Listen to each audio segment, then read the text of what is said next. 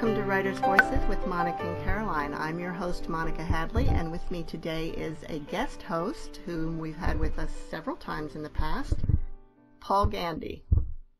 Paul is a local attorney here in Fairfield, Iowa, and he is on the board of the Keeping History Alive Foundation, which focuses on the history of the Civil Rights Movement. And that is why he's the perfect guest host for our interview today. We have with us today Marc Perrusquia, who's the author of A Spy in Canaan, How the FBI Used a Famous Photographer to Infiltrate the Civil Rights Movement. Marc is an award-winning journalist who spent years investigating this story, which is the story about the double life of famed civil rights photographer Ernest Withers and how a closely guarded government secret finally came to light. Marc is a journalist for the Commercial Appeal, the daily newspaper in Memphis, Tennessee, where he's worked the past 29 years, and he has won numerous national awards for both feature writing and investigative reporting. Welcome to Writers' Voices, Marc. Thank you, Monica and Paul, for having me. Absolutely. So, Paul, you want to start? Yeah, Marc, is this your first book? It is my first book by myself. I did help an editor write a true crime book once, but this is me on my own. Whom are some of your favorite authors, maybe those authors who had a strong influence on you? Well, first of all, Stephen Ambrose, I would say, was probably the most influential. Just coincidentally, he went to the University of Wisconsin and played on the football team there. I was always a big Badger fan. I'm from Wisconsin myself.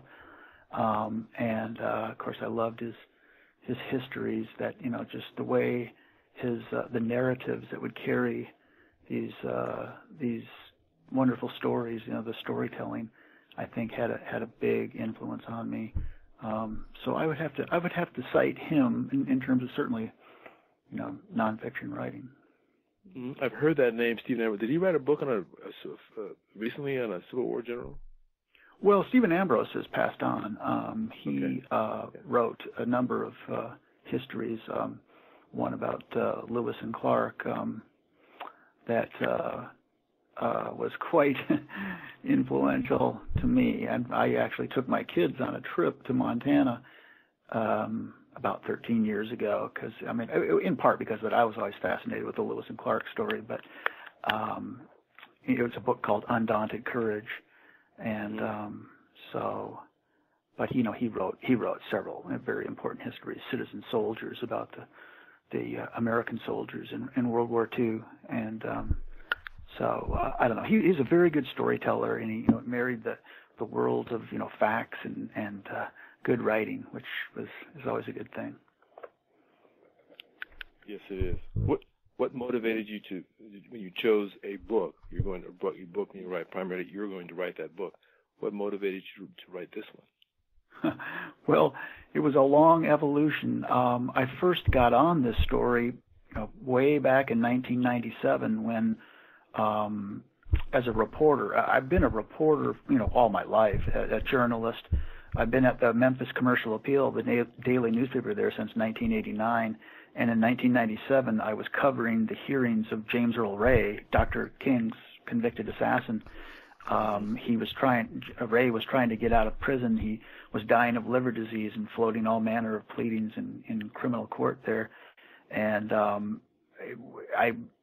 surrounding those hearings, I was interviewing a number of retired policemen and military intelligence people and FBI agents, people who had been involved in the surveillance of Dr. King. And that is when this agent first told me that Ernest Withers had been an informant for the FBI.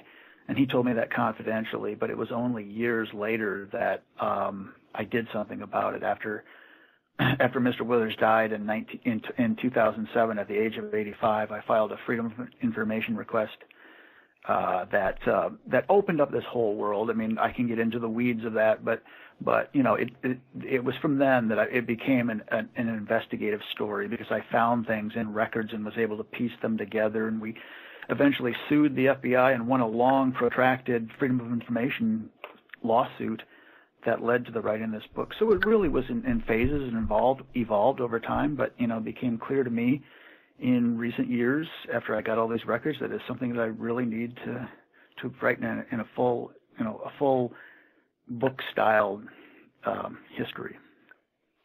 Well, Marc, there must have been something about this story that would pull you to go through all of that.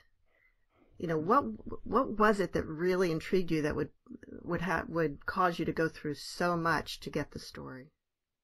Well, first of all, Ernest Withers is a fascinating character. I mean, even without this FBI component, he was born in Memphis in 1922, grew up there, learned photography in the Army during World War II, and came back to Memphis and documented black life in the South over the course of 60 years. He really is a very significant photographer from the 20th century, perhaps one of the most important photographers you never heard of. But his pictures resonate. His pictures, even though he's not a household name, his pictures are in our subconscious. And, he took some of these powerful pictures during the movement of, for example, of Dr. King riding one of the first integrated buses in Montgomery. And it's just a beautiful shot of Dr. King and Ralph Abernathy sitting near the front of the bus, and this whole busload of white faces behind him, a very revolutionary moment in American history. And he took this very haunting picture at Emmett Till, at the trial of Emmett Till's killers, where Emmett Till's great uncle, Moses Wright, is on the witness stand and stands up and points this long, bony, accusing finger at the killers.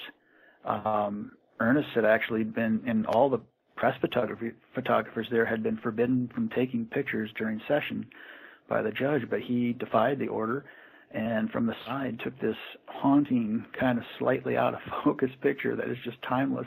But he did that sort of thing over and over and over again, and it became basically a movement insider. I mean, he was trusted by the leaders in Memphis. Certainly, he knew everybody in and out of the movement, and he was so closely identified with the movement. My original thinking on this, after this agent told me, and I began getting finding actual corroboration of it years later through the Freedom of Information Act, was, here it's such an ironic story that here you have someone who is so closely associated with the movement. In fact, he's been called by some as the eyes of the movement, and as it turns out, there's also this hidden life that nobody knew about, that he's essentially the FBI's eyes and ears behind the scenes for years working with the FBI. So it was originally, the irony. It's also the digging out of this hidden history that no one knew about. That we kind of know the big sweeping picture of what the FBI was doing, but so many of these micro histories we don't know.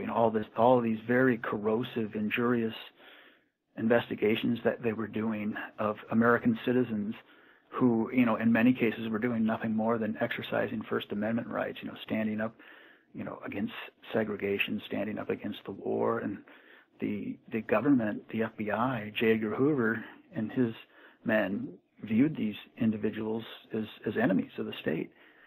And so it appeals on many levels, I think. And the deeper I got into it, and I did get in deep, I've always been a very curious individual, and I really wanted to follow it through to its ends to see where it went. That brings the question to me.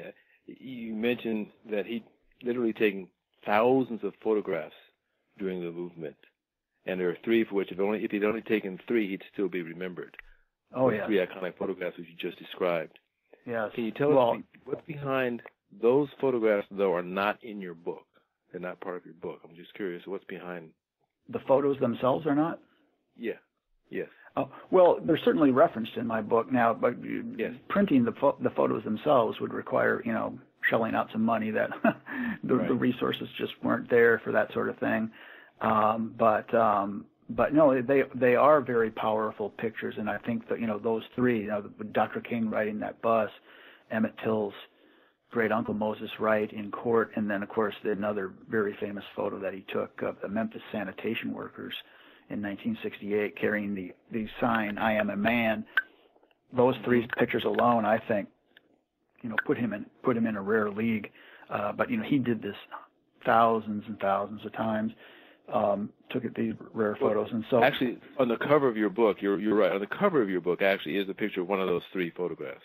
Well, it's not. It's a photo that is from the old Memphis Press Cemetery. It's in the style of the "I Am a Man" picture, but it's not Ernest Withers' picture. It's a picture of sanitation workers marching with wearing the placard "I Am a Man," and then some Army National Guard troop carriers behind them because troop carrier, yeah, right. You went you mentioned that you went in deep. Did you find writing this book, did it energize you or did it exhaust you? Man, you asked some good questions. I'll tell you, it definitely. It's kind of like maybe being bipolar, because it's like it did both. I mean, I would be highly energized, and I tell you that to me as a journalist, some of the most exciting parts of it is the whole journalistic experience is the discovery of it, and I hope that comes through in the book because it was a long, drawn-out process of finding this information and then putting it together. And at one point, I actually found the daughter of the FBI agent who ran Withers, a guy named William H. Lawrence. He had passed on by then, but his daughter, Betty, is very much alive and living in Asheville, North Carolina, in the mountains there, in this old rambling house that was built, starting back in antebellum days before the Civil War. And I went to visit her on a cold, drafty day in the fall of 2010, and she shared with me all this personal information that she had saved, that she'd found among her father's personal effects, like handwritten notes that referred to Ernest by name and by his code number, his FBI number, ME338R. And these are the things that really, as a journalist and I guess kind of a quasi-detective maybe, that really, get you going and get your juices flowing. And so, I mean, that there definitely were highs like that, just the unveiling was. There were also many, many lows, and just the difficulty of, this is my first book. It may well be my only book, but of, working full time and writing before going to work and after hours, on weekends and vacations and holidays and on and on and on. I mean, there is no great money in this, and certainly I didn't find it. Some people do. Some people are perhaps more lucky or blessed or whatnot, talented, but it really was a struggle. I mean, it was a struggle, and it put a lot of strain on my family life and just, very draining. But, it is, like I said, it's kind of like being bipolar because it was that constant thrill of discovery, feeling good when I felt I had finally nailed a chapter right. That was always good, but there's always that wall there facing you, and almost like a conspiracy, it seems, that, to keep you from writing this. If it isn't work getting in the way, or family, or people closing doors on you and telling you they're not interested, agents telling you, I'm not interested, on and on and on and on until you finally overcome all that, and then you can look back and say, wow, I did it. So it was congratulations. Thank you. Yes, thank absolutely. You mentioned that the one of the daughters of the agent who actually supervised Withers, what was it? Right. Winter? Bill Lawrence. Bill Lawrence. William H. Lawrence. She was very receptive. She was very receptive in your book, and you also have in your book, audience should know, you have in your book a picture of one of his handwritten notes. So yes, you can see there are 2 pages from his notes, in which he's referring to. He's actually in those notes that are captured in the pictures. Ernest was about to go into executive session in 1978 to testify before Congress, which a congressional committee was re-examining Dr. King's murder in Memphis because, there were all these questions surrounding it, and a lot of people thought the FBI had killed Dr. King, which I don't buy into that. I think the evidence is overwhelming that James Earl Ray shot Dr. King, and that he did it quite likely as part of a conspiracy to, for money. But those notes in there are Bill Lawrence basically, he'd finally got a hold of Ernest Withers before he went into session, and he's reflecting in there. Basically, he'd done a lot of witness coaching, telling Ernest, you better say this, this, and this, and not this, because we don't want to get into trouble. But yeah, that's what those notes reflect in there. And there's some personal pictures in there as well in the book from, Bill Lawrence and his home life with he was a pet owner and had a basset hound named Bertha, and she's on his lap there. He's chomping on a big cigar. He was a big cigar and pipe smoker. You're listening to Writers' Voices with Monica and Caroline, and our guest today is Marc Perrusquia, author of A Spy in Canaan, How the FBI Used a Famous Photographer to Infiltrate the Civil Rights Movement. And our guest host today is Paul Gandy, board member of Keeping History Alive Foundation. Mark, you mentioned that you believe James Earl Ray may have killed Martin Luther King for money, but who do you think paid?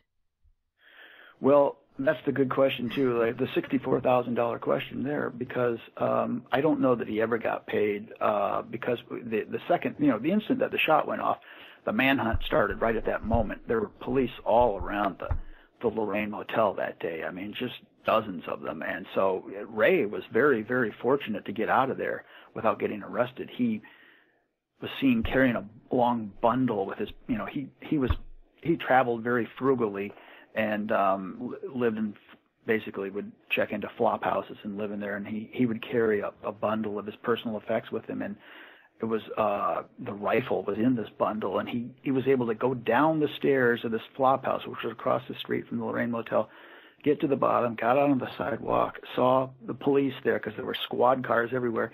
He throws the bundle in a doorway, gets into his Mustang, and drives off. And people even hear like screeching of tires and whatnot, but he made it all the way, like 500 miles or however far it is down to Atlanta, and then eventually got on a bus and went to Montreal, stayed there for a while, got on a plane, went to London, and made it to Lisbon, Portugal, and was there for, some time before he was running out of money, and went back to London, and they finally arrested him there like 2 months after the fact. But, how and why he did this, I mean, it's pretty clear. Congress re-examined this and retraced his footsteps. A lot of people have a problem with, like how could he move around, where did he find the money to do all that? And there was a lot of evidence that he was a career criminal.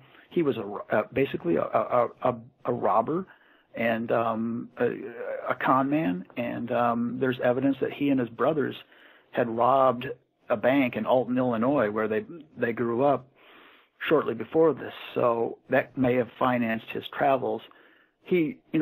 Congress, in their reexamination, found a group of racist businessmen in St. Louis who had a bounty on King's life and were offering $50,000. But there were several bounties on Dr. King's life offered by various white supremacist groups. This has come out over the years. They're very valid. These offers were out there. Whether James Earl Ray had a firm offer and felt he could do this and collect the money, or whether he was doing it maybe on spec, on speculation that he might be able to collect later. We don't know. I mean, but it's pretty clear. I mean, the evidence, again, against Ray, his fingerprints was on the gun. He bought the rifle in Birmingham. He admitted buying the rifle. There's evidence he was stalking King throughout the South and finally caught up with him in Memphis. It's pretty clear that Ray shot King. But the question has always been why. And, everything Ray did, he did for money. So that's why, that's kind of the prevailing thought among a lot of, historians these days, is that he was pursuing this bounty. And through this all, Mr. Withers was taking photographs and informing the FBI. Right. Well, on the day of the assassination, Ernest was there in and out of the hotel. He'd been there for the previous 3 nights because about a week before the assassination, Dr. King had led a march through Memphis on behalf of the sanitation workers there, the striking garbage men who were treated so atrociously by the city through low pay, horrible working conditions. And two of their coworkers had been crushed in a malfunctioning garbage truck in February, and that sparked the whole wildcat strike, and they were marching every day. Dr. King was asked to come, and he was rallying the workers and was leading a march about a week before the assassination through Memphis. And unfortunately, it erupted in violence in the back of the march, and there was all this, breaking of windows and police responding with nightsticks and mace, and it turned into a really bad situation. So he was very much determined to come back and lead a peaceful march in Memphis, and that's what he was doing. He had his whole executive staff in Memphis several times, and they were meeting with local community leaders in these late night sessions behind closed doors where it was very difficult to get in. But Ernest Withers could get in because Ernest was trusted. Everybody knew him. King knew him. His staff knew him. They liked him. He's very affable, big personality kind of guy that, could just make you smile and feel at ease. And so he's in these strategy meetings in the days before the assassination, and he's reporting back, essentially real-time information to the FBI. These events were moving so fast, and they wanted to stay on top of it. And so he's given them all these inside tidbits about what's going on, what's being said, and who they're meeting with. And one of the big things at that time that the FBI was investigating is, of course, J. Edgar Hoover's FBI had been after King by a good 5 years. It started out as an investigation into his ties, what they believed were his ties to communism. They believed that he was communist influenced, and it was the Cold War at that time that such a thing was considered a legitimate threat. But the whole thing got so wild and crazy because of Hoover's obsessions, and he became very obsessed with Dr. King. There was even though Dr. King had people, close advisors on his staff who had been, former members of the Communist Party, he himself was not a communist, and this was not communist influence the way certainly that Hoover tried to exaggerate it and made it be. But they did this long, extended investigation of Dr. King that morphed into other areas. It basically became like a personal attacks on him, where they were trying to catch him in extramarital affairs and bugging his hotel rooms and his phone lines, and it just got really nasty. But by 68, in the 67, 68, the last year of Dr. King's life, he had come out in 1968 against the Vietnam War. It was a very unpopular stance that he took, and then also in the spring of 68, he was planning to launch his Poor People's Campaign, which was an effort to bring impoverished Americans of all races from across the country to Washington to march and camp out and to disrupt government operations if needed, to try to get Congress to do something serious about poverty, to really take a close look at this and provide relief. And that was the Poor People's Campaign was very frightening to the government as well. There were numbers of people, even in King's ranks, some of his close advisors, who were telling him, don't do this. This is too dangerous, it's too loaded. But he was very determined to go forward with it. So it was in that context that the FBI starts really zeroing in on King again. They re-energize these campaigns. They're trying to tie him to black militants. And he was meeting with some of these more extreme individuals who were in Memphis. He was doing it because he had been reaching out to people throughout the movement, in a solidarity type of effort, but also he was particularly motivated to do so after that march blew up. And a lot of people blamed the Black Power movement in Memphis. Certain individuals who were affiliated with a Black Power group, they're called the Invaders. They blamed them for the violence, even though it's disputed to this day exactly how and why that violence erupted. But Dr. King was trying to win them over. He knew he had to have a peaceful march if he was going to have a successful march on Washington, and he needed their cooperation. And they were trying to extort money out of him and all kinds of things. But he was meeting with them, and Withers and other informants around the Lorraine were telling the FBI about that. Of course, now the FBI, the information, once it's received by the FBI, is interpreted differently, and what's it seen as Dr. King has lost control of the nonviolent movement. He's going to swing his organization into something, really bad for this country, nonviolent, maybe communist elements, extremist elements. And so that's kind of the context that was going on in those last few days before Dr. King was shot. Did your research uncover whether or not Withers, while informing the FBI, was ever instructed to do anything to disrupt the movement? Well, that's an excellent question. When we sued the FBI,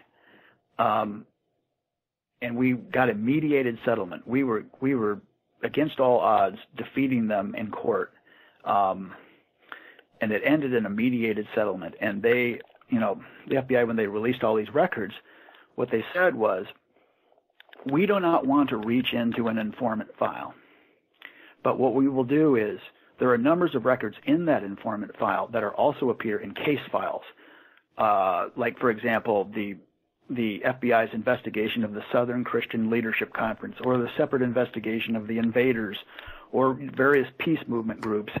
They would always have a file on those groups and individuals. And so when they would write these reports, there would be a copy list, and these files would be copied to Withers' informant file, and then also these individual case files. They said, we'll go through the informant file. We'll find all the case files that these reports were copied to. And it turned out there were like 150 separate investigations that he'd been involved in Memphis, 150 separate case files. And I got to pick, they originally wanted 35, and we worked it out where we'd get 70, so about half of them. And so we never really got, and we got a lot of good information because of that, reports and that told us specifically things that he told the FBI, and lots of photographs, but we never got the full informant file to know specifically, that would tell us more things like what he was instructed to do. Sometimes that information is in these reports in the case files.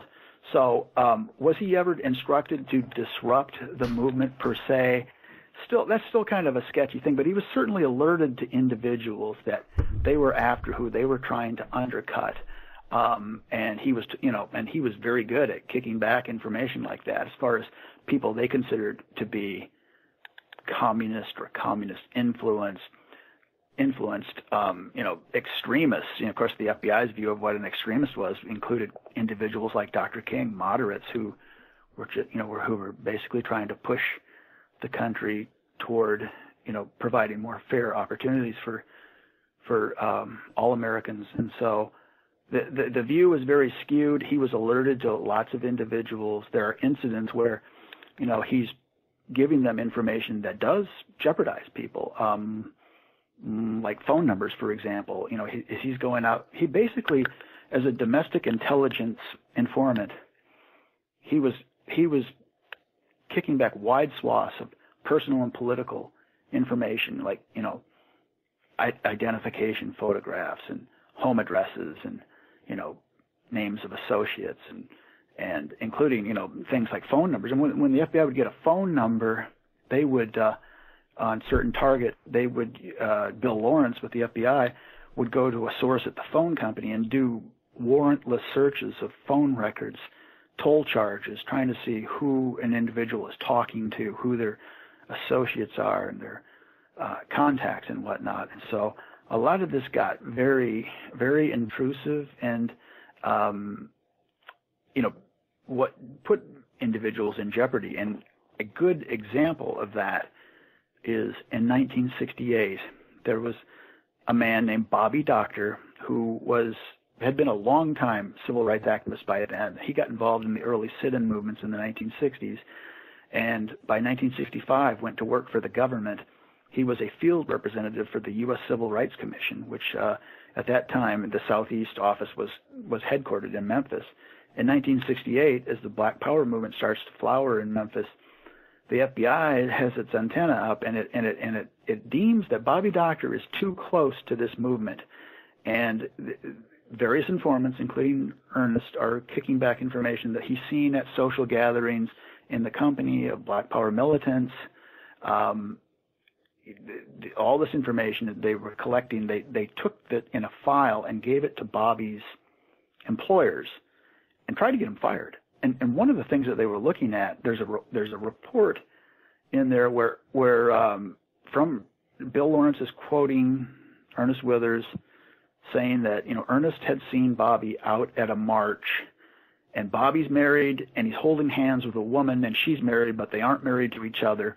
And Bill Lawrence is very interested in that, and he asks for the photo, and he gets it, and he's trying to undercut Bobby Doctor as they're gathering this information. Ernest passed on similar information about a coworker there, another field rep at the Civil Rights Commission, a woman named Rosetta Miller, and Ernest passed on photos of her and tells them that she's, passes on various rumors about her personal life and tells them that she's one, as it's recorded in the report, who would give aid and comfort to the Black Power groups. And so in a lot of ways, these investigations weren't unlike the McCarthyism of a decade earlier, in that the FBI was going after not only individuals, communists more so in the 50s, in this case, late 60s in Memphis, extremists, people they considered extremists, people who were supporting Black Power, and they were going not only after the actual advocates and members of these groups, but sympathizers, supporters, associates, and that sort of thing. And it did get very, very, I think, injurious and put people like Bobby Doctor and Rosetta Miller in jeopardy, where they almost lost their jobs. You're listening to Writers' Voices, and our guest today is Marc Perrusquia, author of A Spy in Canaan, and our guest host is Paul Gandy. Marc, would you like to read a little bit from the book? Yes, I would. Thank you for that. And I'm going to read in my first chapter because it covers, the day. This is the days around Dr. King's assassination, and it actually starts on that day, a couple hours before the assassination. I've got 3 different selections, and if we have time, I'll read all 3, but I might just wind up reading 2. So I'll start here. In the Shadows is the name of the chapter. Willie Richmond logged the time, 4:10 p.m. He'd been spying on Dr. Martin Luther King Jr. for over 4 hours now. From his post at the back of a brick firehouse overlooking the Lorraine Motel, the Memphis policeman aimed his binoculars across the street toward King's second-story room. He marveled at what he saw, as if he could reach out and touch everything. The view from the fire station window was very good, he later reported.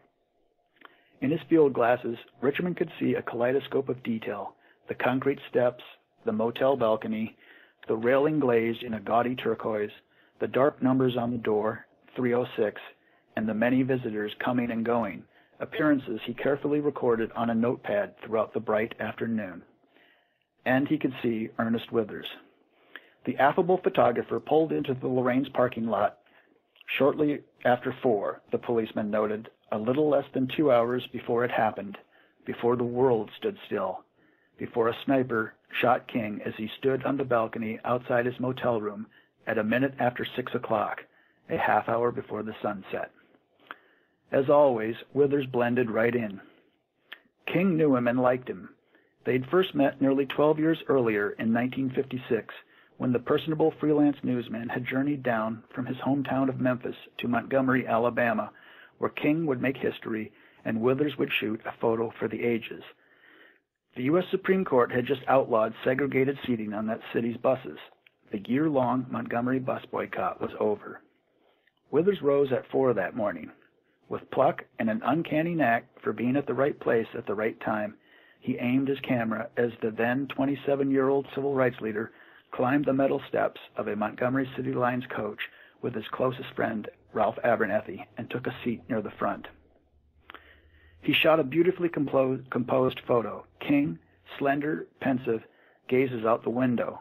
He wears a stylish fedora propped high on his forehead.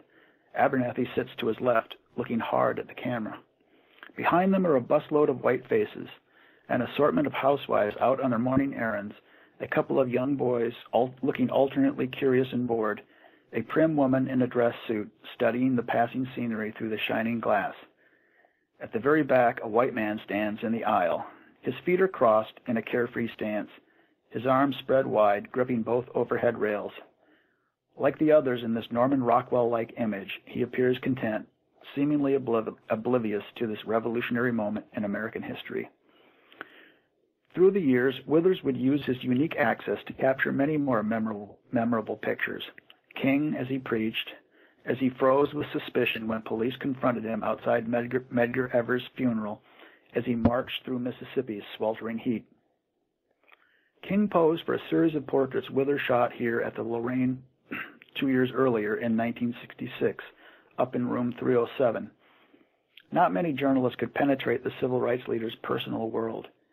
The white media found him to be stiff and guarded, yet Withers, always affable, always a hearty laugh to set his subject at ease, teased out another side of King, capturing him in a rare repose. In one shot, King reclines on his bed in his shirt sleeves, resting without a care against the headboard.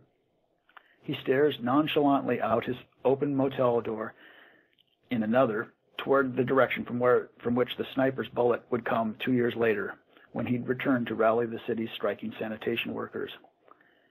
He had all the access he wanted, Andrew Young, King's right-hand aide, would recall years later. Yes, I remember Ernest Withers as a lot of fun, and any time he went to Memphis, he was with us, and we laughed together, we joked together, and he was sort of one of the family. So it was on the day of the assassination that no one, not Officer Richmond watching from the firehouse, not the various members of King's entourage out enjoying the cool spring air, found it at all irregular as Withers mingled in the courtyard. And no one seemed to notice as Withers slipped off repeatedly over the course of Memphis's volatile 7-week-old garbage worker strike to meet with a tall white man in a dark suit, an FBI agent, who was handing him cash. I'm skipping ahead here. Okay.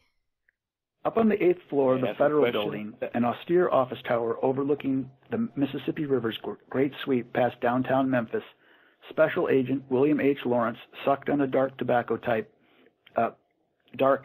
pipe and reflected on the many developments. Spread before him were his notes, a scrawl of long, run-on sentences containing the many bits of intelligence Withers had relayed, his accounts of the raucous meetings, the shouting matches, the young militants, and a small but titillating detail his informant picked up the night of that rousing speech, King in the company of as many as a dozen staff members and one unidentified female. Lawrence was under enormous pressure. J. Edgar Hoover's years-long campaign to discredit the civil rights leader had been re-energized by two startling developments: King's hugely unpopular opposition to the Vietnam War and his Poor People's Campaign, a plan to unleash thousands of impoverished citizens in Washington later that spring to camp, to protest, to disrupt government operations if necessary, until officials did something substantial to end poverty. Hoover wanted dirt, something good, something to finally knock the wind out of King. Lawrence had seen Hoover's fervor for King before.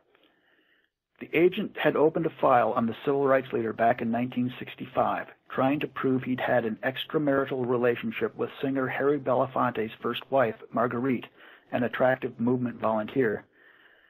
The salacious tidbit never amounted to anything, just third-hand gossip, a tale Lawrence picked up from two of his racial sources, Memphis activists who'd heard it through the movement grapevine.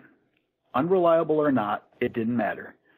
When his report hit Washington, Lawrence was ordered to press his sources for more. Agents in New York and Atlanta were put on it too. Those were the weeks after King won the Nobel Peace Prize. Hoover was enraged.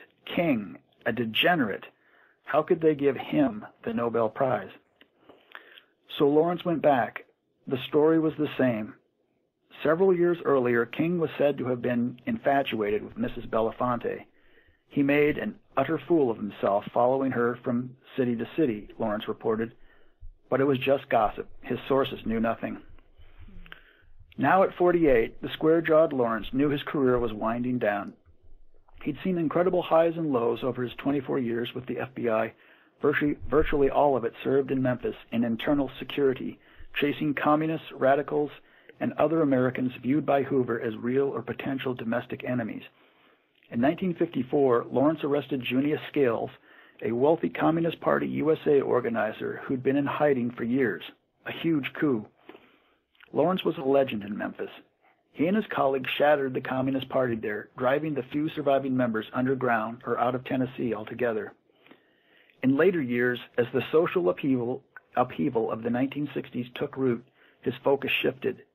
He fixed his attention on militancy and the civil rights movement and the New Left, a long list of extremists, agitators, peace activists, draft dodgers, black power advocates, student reformists, hippies, and revolutionaries, people Hoover thought were pushing the country to the brink.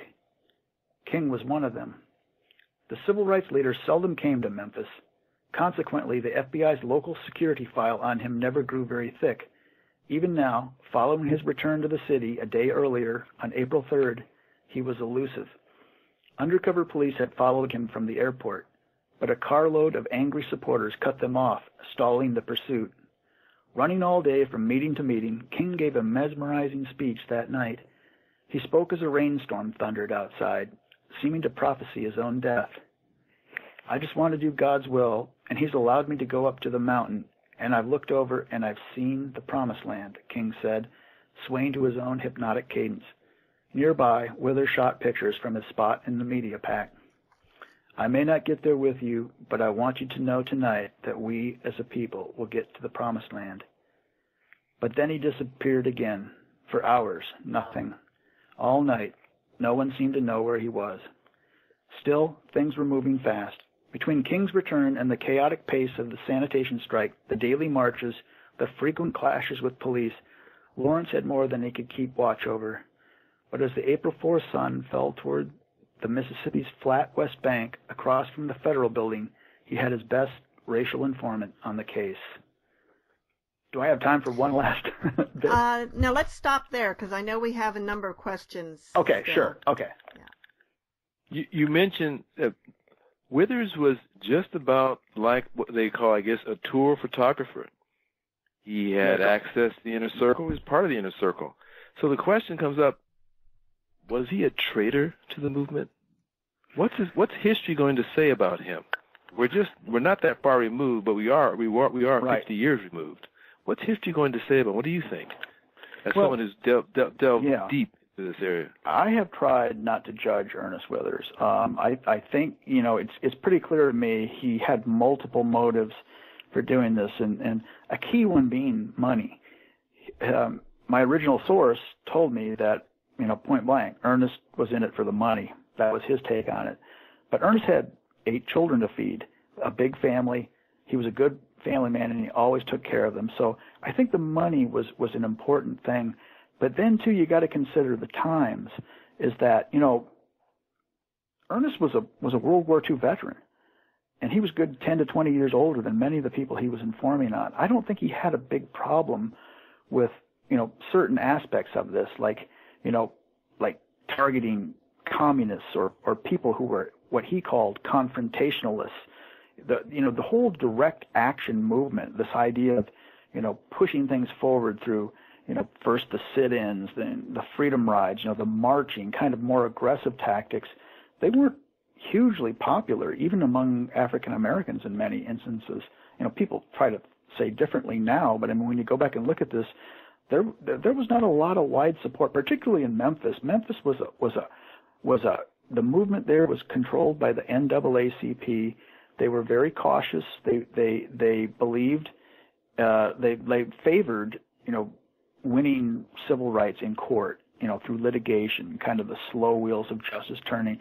They didn't wholeheartedly support a lot of these things that were going on in other parts of the country, the Nashville sit-in movement and the freedom rides and whatnot. And a lot of this stuff was very scary to them. And I think that affected Ernest's view as well.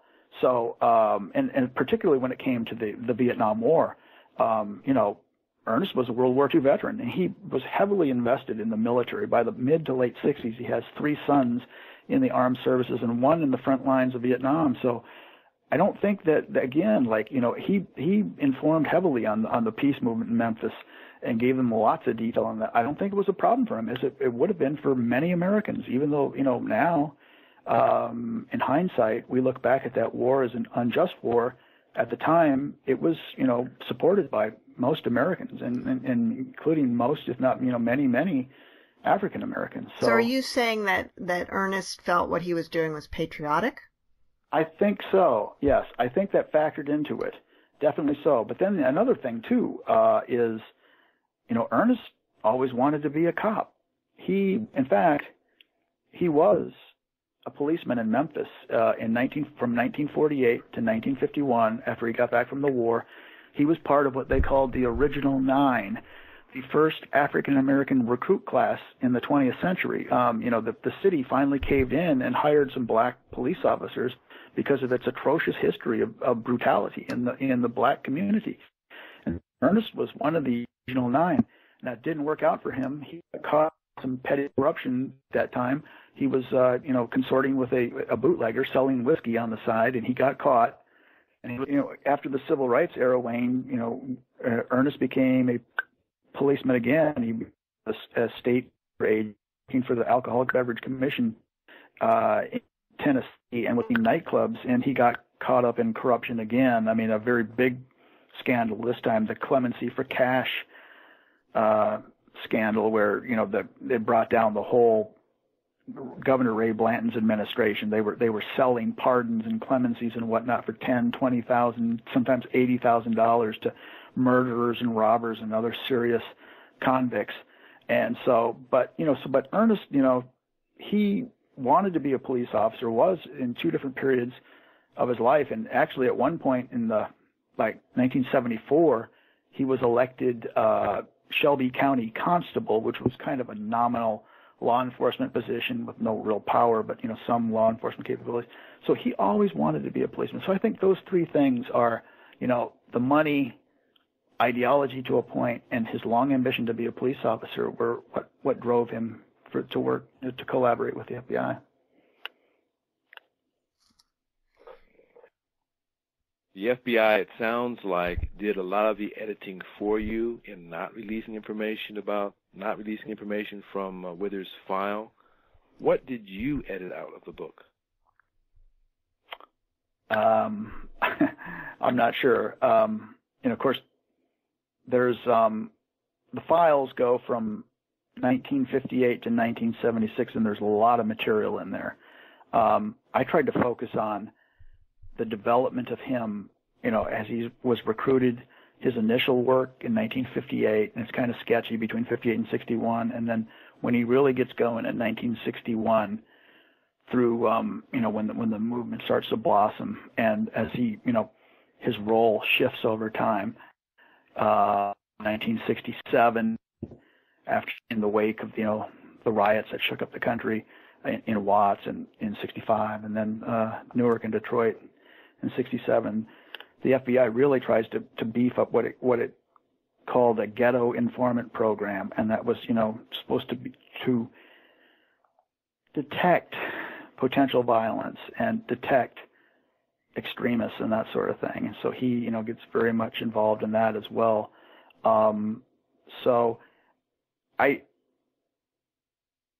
There's only so much room in a book, obviously. So, I don't know, what did I edit out of it? I tried to cover those critical years, intensely, 58 through the 70, and then even up into 74, when by then they tweaked his code number from ME338R, R for racial informant, to E, extremist informant, in 1971. So he's focusing at that point almost exclusively on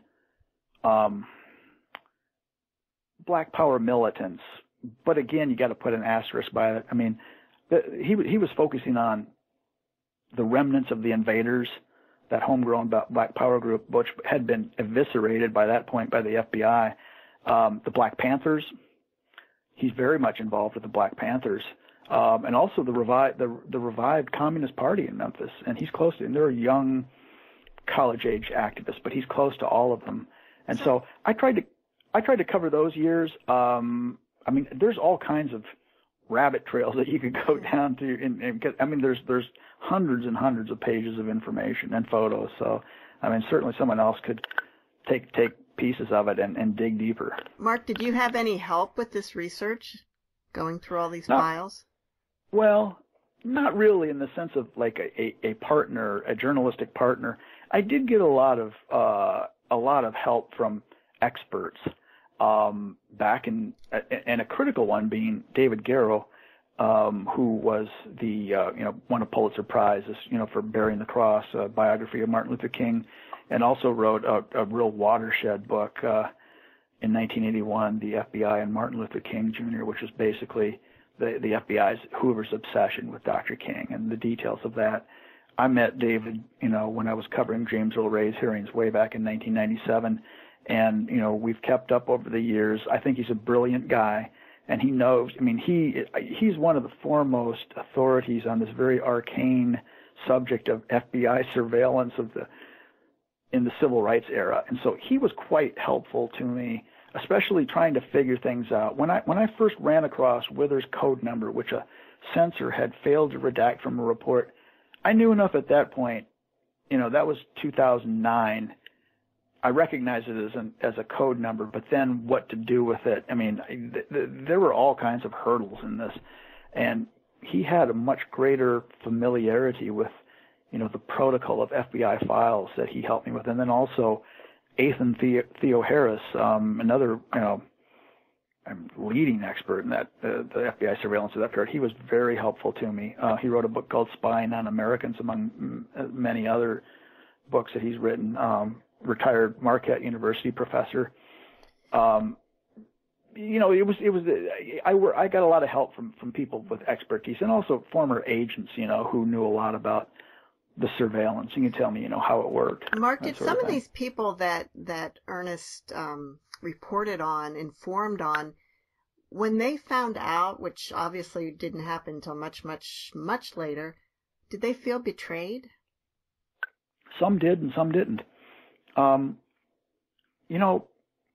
lot of people in Memphis didn't really seem to be that bothered by it. Mm-hmm. And I think part of that is because he was a hometown hero and beloved. And, Memphians, they're a very forgiving people. I mean, they didn't seem to be that vexed by this. Dick Gregory, the comedian activist who passed away recently, I mean, he basically called Ernest Withers Judas. DeArmey Bailey, a longtime civil rights activist who became a judge in Memphis, who also passed away in the last few years, he also believed that Ernest had betrayed the movement. Individuals who I talked to, some said, they felt personally betrayed because their confidences had been betrayed. He'd taken pictures of, a friend of his, her wedding pictures, and then was also slipping information behind her back to the FBI. He was our school photographer. He grew up knowing Ernest Withers. He took all, as Kobe Smith says, he took all of the parade pictures, all of the school pictures, he was our family photographer. And then, he finds out years later, here he is going behind his back on that. So, I mean, there was a real mixture of reactions. And I've tried to, as I said, not to judge Ernest. I think you have to try to understand him in the context of his personal needs and his times. And, I think patriotism was a factor. And so, I mean, I try not to judge him. I'm trying to leave that for others to decide on their own, whether you think, what he did was wrong, or if it was wrong, to what degree, or in what way it was. But, he was very much a man of his times. And, I think his main thing, and I've said this many times, I mean, he was a family man. He took care of his family. And I personally, in my view, don't believe that anything he did for the FBI eclipses the good that he did for the movement through these powerful pictures. It doesn't eclipse it, but it does rival it. I mean, this hidden history of what the FBI was doing is quite instructive for today. And, it's a relevant story. It was relevant back then. It's relevant today. It will be relevant 100 years from now, because you're always going to have this kind of natural tension in this country if we have true democracy of, the law enforcement trying to keep order, trying to protect the country, and then bumping heads up against people who want change, who are challenging the status quo, who want to bring, who oftentimes are oppressed and want to win. win rights. I mean, it's a bumpy road, and so I think this history is very instructive for us if we want to try to keep a true democracy and be vigilant about these things. Paul, do you have a last question for Marc? Well, Marc, if there's a question we haven't asked you that you would you tell us what it is and then answer it? Wow. Let me think about that. A question you haven't asked me. Well, I'm curious about the difference, and we only have about a minute, so briefly, okay. The difference between writing this book and your normal feature writing investigative reporting. Well, of course, just the length for one is so much longer. I've done a lot of investigations in Memphis of political corruption, basically. I guess that's was my bread and butter for years. But I mean, it's just the length of time, all the footnoting and end noting. We write it down in notebooks and stuff in to keep our sources straight in journalism. But here, it's a laborious process of making sure you got trying to be academic about it and properly source everything. That was a whole project in and of itself. We thank you for addressing a subject that needed to be, and we hope this is your first book, but we certainly hope it's not your last. Well, convince my wife, and it might be I might have another book in me. We'll see. And just one last question. At what point did you know that you were going to be able to get this published? It got kind of, it didn't really come together until last summer. Wow. So you worked on it for years and years.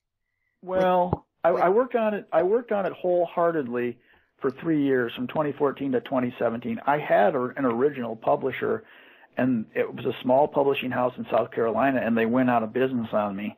And I was left kind of like scrambling, going, what am I going to do? I mean, it was very, it was just part of this whole thing, though. Like I said, it was just this huge uphill battle all the way. And, I felt oftentimes like it was a conspiracy against me because it just didn't seem like it was possible to do it. And how did you, Melville House is a very, great publisher. How did you find them? I think, well, I found them. Of course, I'd heard about them, but then I had a colleague who told me about them, and I tried to work some angles there. But, I think it was just one of these things where everything lined up because, the publishers there, Dennis Johnson, they're very progressive. When they saw this, they saw something that other people didn't see. It's that old story, people shutting doors on you. They don't think this is anything worth publishing, but they did. And I'm glad they did. I'm so grateful. Well, congratulations. Thank you so much. Yes, and recommend A Spy in Canaan, How the FBI Used a Famous Photographer to Infiltrate the Civil Rights Movement. Thank you, Paul, for joining us today. And although my mother's not here and she usually gives the quote to end the program, I have a quote from Martin Luther King Jr. There is some good in the worst of us and some evil in the best of us. When we discover this, we are less prone to hate our enemies. See you next week on Writers' Voices. Thank you so much.